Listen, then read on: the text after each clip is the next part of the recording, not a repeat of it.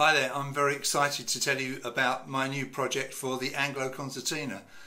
The problem I've had as a teacher over the last few years is that I have two concertinas. I've got a GD and I've got a CG, and the majority of my customers for my tutorials have a CG, but quite a few have GD, and there's probably a few people out there who've got B flat F.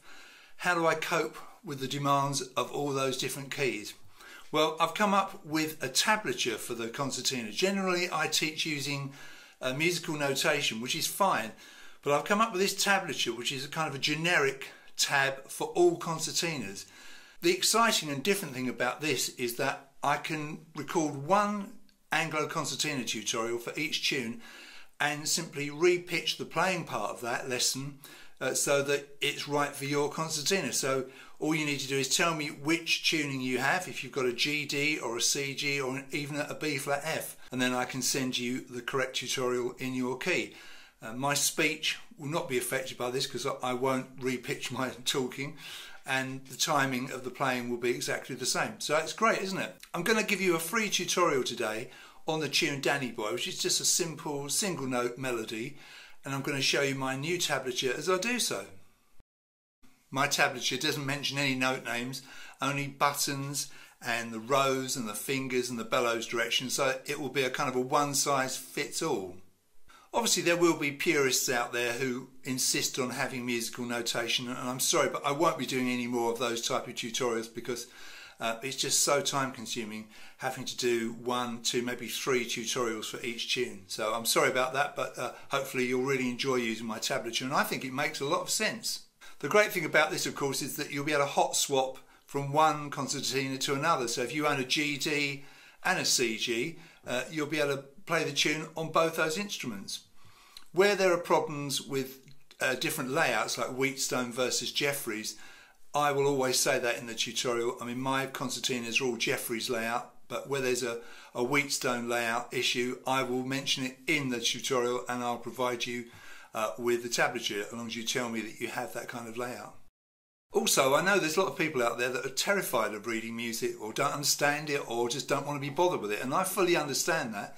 I mean, musical notation does give you a whole load of information, everything you could possibly need to know for playing a tune, but I do get that some people just don't want to be bothered with that. So with this tablature, you won't need to worry about musical notation whatsoever. We're still going to be musical with this. We're still going to play with expression and we're going to play in time, but as I say, you won't have to worry about the theory of music at all. Obviously, you're going to need to use the video tutorials alongside reading the tab. They'll go kind of hand in glove, and what you can't pick up off the tab, you'll pick up off the tutorial. So I will show you and you'll be able to listen and watch and pick it all up from there. I think it's a really good way of doing it. You'll also receive an instructional document with your first purchase. So when you buy your first lesson in this style, I'll send you this document which goes into real detail how to understand my new tablature, so you won't have any problems at all, and of course if you do, you can always contact me and I can help you. So like I say, I'm going to be teaching you Danny Boy today, or Londonderry Air, you might know it as that, and like I say, it's just a single note melody line, but it's a great way to find our way around this new tablature. So only single notes today, but my tab can cope with harmonies and chords. And in fact, the last few days I've been working on a few tunes that I haven't taught yet on the internet, using those very things, even triplet quavers. Just in case you're interested, this tablature is based on one that I invented for the English concertina when I first started playing that instrument back in 2015. So I've kind of adapted it and really worked hard at making it work well for the Anglo Concertina. So it's all very exciting. I can't wait to get started, so let's do just that. At the top of the first page of each tune that I teach in this way, I will write down the various keys that you could be playing in, depending upon which Anglo Concertina you own. So this is an Anglo Concertina. I'm not going to tell you which key it's in because that's going to be immaterial because of the fact that I'm going to re-pitch this tutorial for various instruments. I was talking earlier about Jeffries and Wheatstone layouts. Problems occur in tunes with different layouts, mainly on these 5 buttons here. That's the 5 buttons on the accidental row on the right hand side. They are different for Jeffries and Wheatstone. I will obviously help you with that as we go, but in this tune we don't play the accidental row at all. And also at the top of the first page of every tune I'll let you know whether you can play that tune on a 20 button 2 row or whether you need a 3 row like this instrument. If you have more buttons on your concertina, like a 38 button, you'll still be able to play this, but of course you won't use those extra buttons, and who knows, I may get into doing tablatures for those type of instruments as well. So here is the tablature, and let's get our bearings, shall we? So as you hold your instrument, the vertical row nearest to you, that's this row here, assuming you've got a 3 row instrument, the row nearest to you here I'm calling row number 1, okay? And if you've got a CG instrument, that's the G row. If you've got a GD instrument, that's the D row. Okay, so that's row 1, both sides, okay, nearest to you.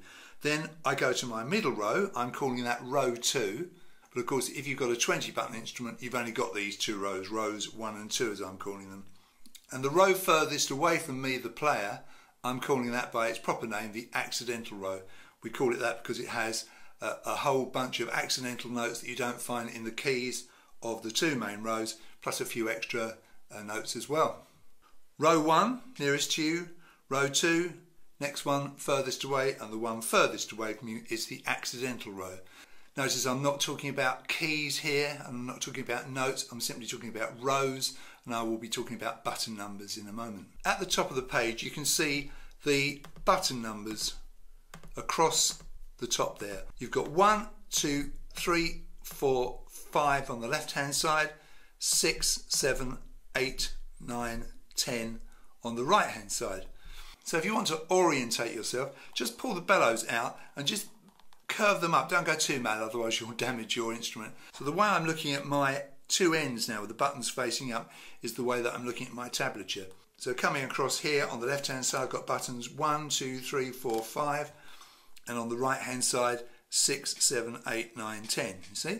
So reading across the top of the page we have the button numbers 1 to 5 on the left hand side, 6 to 10 on the right hand side, and that's the same for all 3 rows. Now there are other methods of numbering the buttons. Some people go 1 to 10 round here and 1 to 10 round here, and then they call this 1 to 5 on the accidentals. I mean, that's fine, but this is the way I do it. It makes more sense to me, and I'm sure everyone's got their own pet method of doing tablature. This is mine, and if you stick with it, I'm sure you're going to find it absolutely fine. I have a lady student who's also a good friend of mine, and I've been working closely with her as I've been developing this, making sure that it's kind of student friendly. She's been finding bits that I might have missed, and so we've collaborated on this together. So thank you, Kathy, for that. Give her a bit of a name check there because she's worked really hard on this with me. So there we are. 1, 2, 3, 4, 5, 6, 7, 8, 9, 10, all 3 rows, and those are your button numbers. Now on the far left hand side of the page you can see the bar numbers. So this bar here is bar 0. It's got 3 little notes in it, and I'll explain how to read those in a moment. It's not the first complete bar. The first complete bar is here, bar number 1. So bar 0 is a pickup bar just with a few notes to lead us into the main tune. So you read the bar numbers, if I just go down the page here, 0, 1, 2, and you can see that at the top of the page here my button numbers and my left and right are staying put. In other words, they are frozen. Scroll down, you still see your button numbers at the top, which is quite useful. If you've got a PDF of it, of course that won't happen.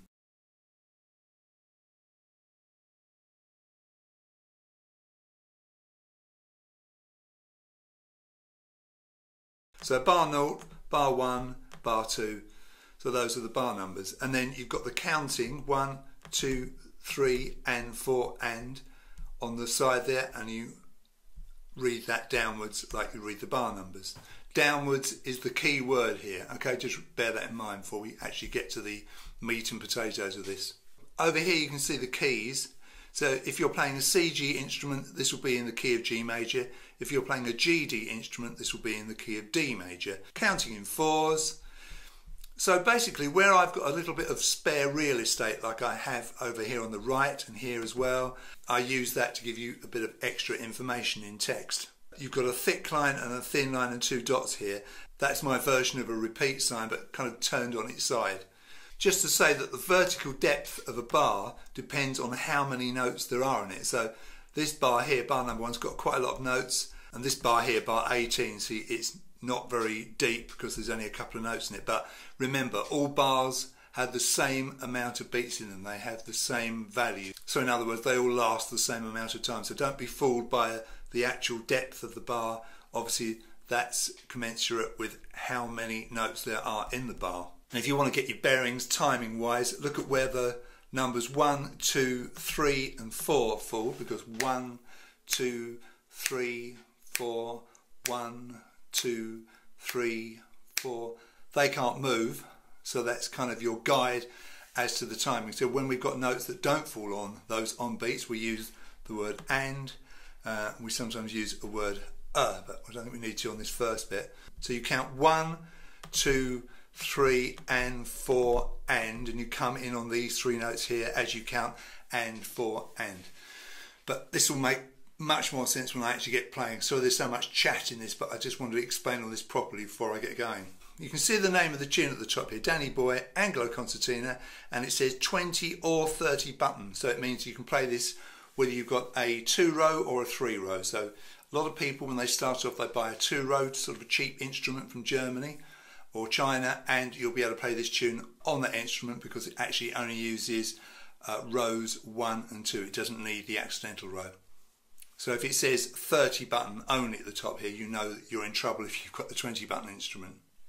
This word bellows just means that this section here, this kind of blank set of cells here, is representing the bellows between the left and the right side of the instrument. So let's get to the actual notes now. So if you look in the main part of the page underneath the words left and right, you'll see some numbers in cells. Now the contents of each cell, in other words this number, it actually gives you 4 bits of information. First of all, it tells you which button you should play, because if you look up, this cell here is in button 2 column, so you know it's on button 2 on the left hand side, but it doesn't tell you which row, does it? So how do we know what row this note is on? Well, in this tune, most of the notes are on row number 1. So when you see a number written in a cell, just a single number, don't worry about that minus sign for a moment, you know it's going to be on the row number 1, the row nearest to you. Okay, that minus sign means you're going to play that note on the pull, and you'll hear that in a moment. So these first 3 notes are all found on row number 1. If the note is found on row number 2 in this particular piece, you'll see a box round it, like this one. This one is filling up 2 spaces because it's going to last for beat number 2 and half of beat number 3. So I merge cells to extend the sustain length of a note, but this 2 has got a thick black box around it, so you know it's going to be found on the row number 2. That's the row that's least used in this tune. If there were any notes on the accidental row, you'd see a little A next to those, but in this tune there aren't any. Okay? Right, let's go back up to this first section up here. So we know the button we're going to play, button 2 here, button 3 here, this would be button 4, this would be button 5, you see, coming up 1, 2, 3, 4, 5, and we know that all these notes are on row number 1, apart from this one here. And obviously the number itself is the actual finger you're going to use. So you know you're going to use your little finger, 4th finger on this first note. So it's going to be little finger on button number 2 on row number 1. And the minus sign is telling us that we're going to play that note on the pull. We're going to press the button and pull out. And if a number doesn't have that minus sign, you know you're going to play the note, press the button and push in. So minus means pull the bellows out. So quite a bit of information there, isn't there?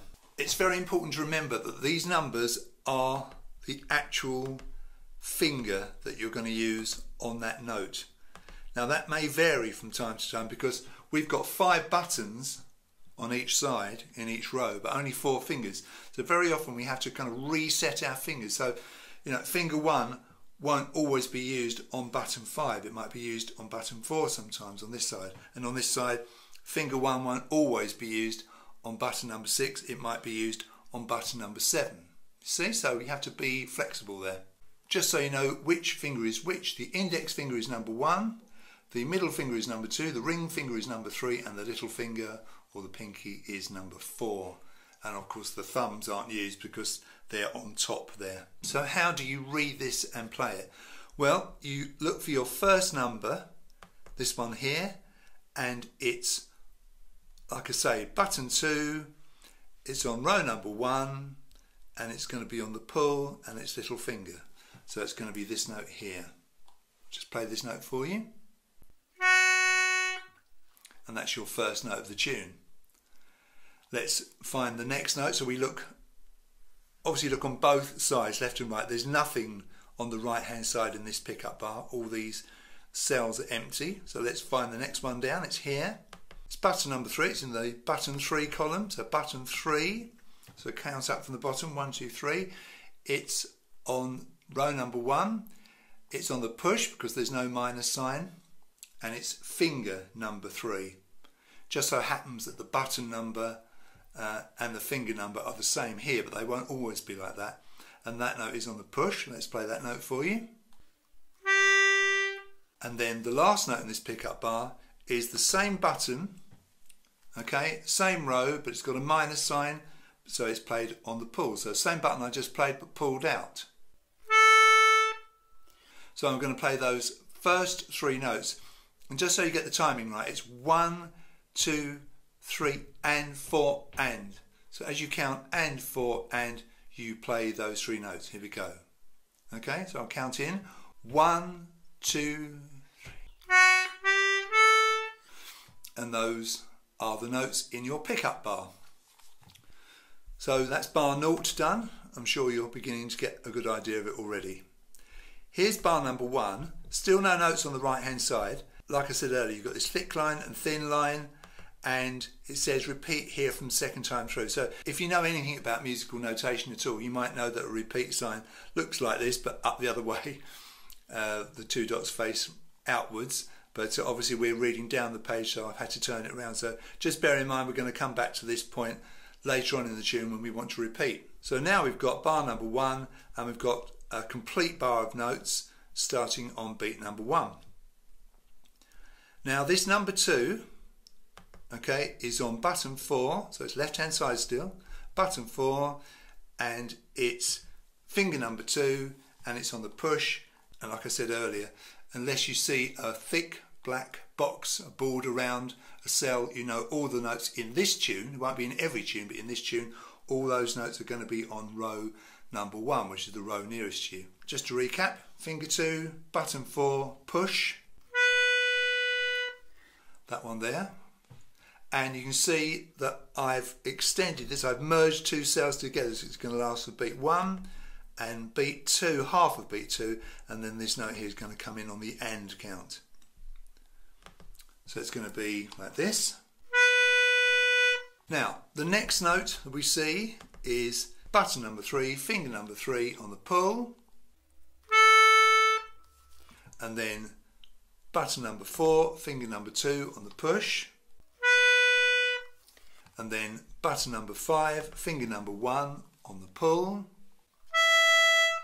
and then same button pushed, and then button number 4, finger number 2 on the push.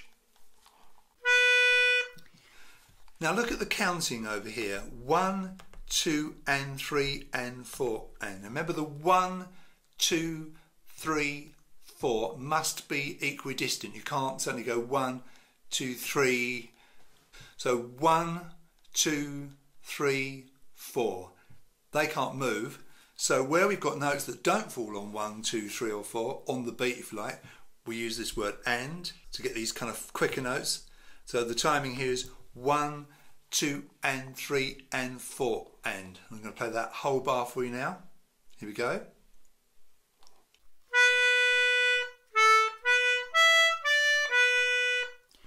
One, 2 and 3 and 4 and. So let's go back to the top here, okay, and we'll play the pickup bar, bar number 0 and bar number 1 together. I'm going to count in with a 3. Pull your bellows out before you start, so you've got plenty of air in them. Don't go too mad, don't pull them right out. Something like that is fine. Notice I'm leaning the right cheek of my concertina on my right leg, and the left side is free, but you can reverse that. You can do it on your left leg and have the right side free, whatever works for you. And out of shot here, I've got my right foot on the guitar stool so that my right leg is elevated. So I'm counting with a 3. 1, 2, 3.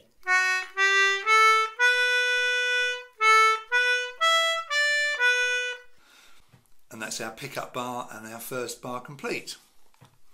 At the end of each bar, you'll see this thick black line. Okay, there was a thick black line and a thin one here because this is a special bar line for the repeat. I'm sure you're getting the idea by now. I'm not going to go through every single bar like this, but I'm sure you're beginning to understand it. Let's do this next bar. So we've got button number 3, finger number 3 on the pull on row number 1, and then you've got the same button pushed, and then you've got this note. It's quite interesting. It's got a thick black box around it, so we know it's going to be on row 2. That's the row that's not used as much as the other row. Okay. In fact, there's only a couple of notes played on this row in this tune, and it's finger number 2, button number 4 on the push. So it's this note here. Okay, and then you've got this one again. Button number 3, finger number 3 on the push, button number 4, finger number 2 on the push, and then the same button on the pull. And the counting here, 1 and 2, 3 and 4 and. So this note here, the one that was played on row 2, is held for the counts of 2 and 3, and then this note comes in on the and count of 3. So it's 1 and 2, 3 and 4 and. So that will sound like this. 1 and 2, 3 and 4 and. Right, let's move down to bar number 3 here. The first note of bar number 3 is button number 5, finger number 1 on the push, no minus sign, so you know it's on the push, and it's held for beat 1, half of beat 2, just like that note we just played on the other row, and then it comes through in a very even way. So the timing here is 1 and 3 and 4 and. So don't forget to read down.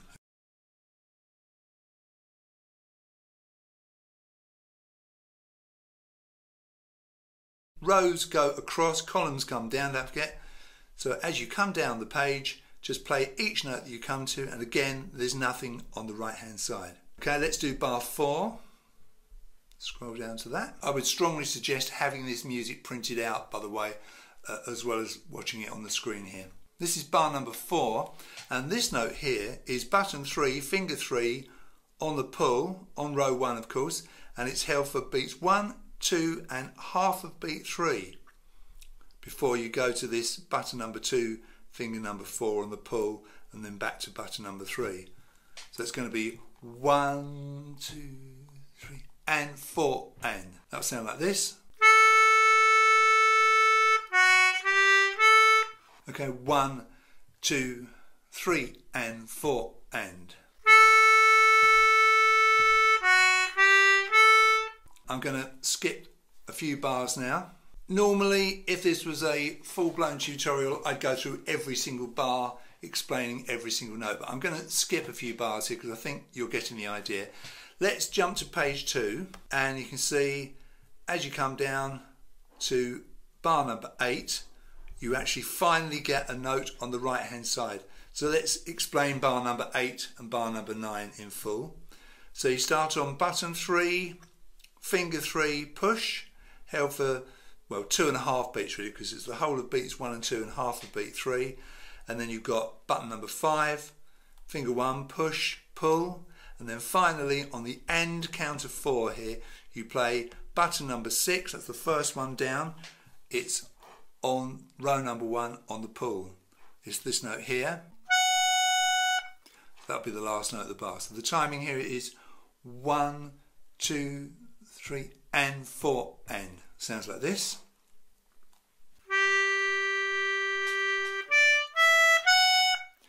and that's your run up into your next section, isn't it? Bar number 9, it's all ones because you've got button 6 on the right hand side and button 5 on the left hand side. And in this tune, it won't always be the case, but in this tune you use finger 1 for both those buttons. So finger 1 on the right hand side, finger 1 on the left hand side. Now the first note is button number 6, finger number 1, push, and then you play the same button and pull, and then do that again, and then you go over to the left hand side and it's pull, push, pull on this button 5. So it's going to sound like this. Do that again for you. So that's basically it. Let's look down the page if there's anything else to worry about here. It's all very, very straightforward. Go down each page. This was page 2. Let's jump to the final page, page 3, and it gets a little bit more complicated here because when you get to the end of bar 14, it says go to the second time ending second time. Well, this is the first time, so you'll go to the first time ending. So in other words, you'll do bar 14 and then you'll do bars 15 and 16 as your first time ending. When you get to the end of bar 16, you can see that you've got that repeat sign going the other way, thick line, thin line and 2 dots, and it says repeat from the start of bar 1, page 1. So we just look back there. So you're going to go back from here, from the beginning of bar 1, not the pickup bar, and then the second time through, like it said, go to second time ending second time. So assume you've done all that, and we now have the second time ending. And this is a little bit interesting because it's got only 3 beats in this bar. So you're going to count it 1 and 2 and 3 and all equal value notes. These notes are all quavers in case you're interested. So bar 17 will sound like this. 1 and 2 and 3 and. Now in bar 18 you've got this note here which is held for 2 beats and this note here which is held for 2 beats. This is button 5, finger 1 pull. This is button 6, finger 1 pull, and then the final note of the tune is button 6, finger 1 push, and you sustain this note for 7 beats. If I want you to sustain a note for a long while, I often put this what I call the sustain arrow, show you how long it lasts, and it lasts up to the end of beat 3 in bar 20. So if I play the second time ending for you, so here are bars 17, 18, 19 and 20 so that you can see how it all works.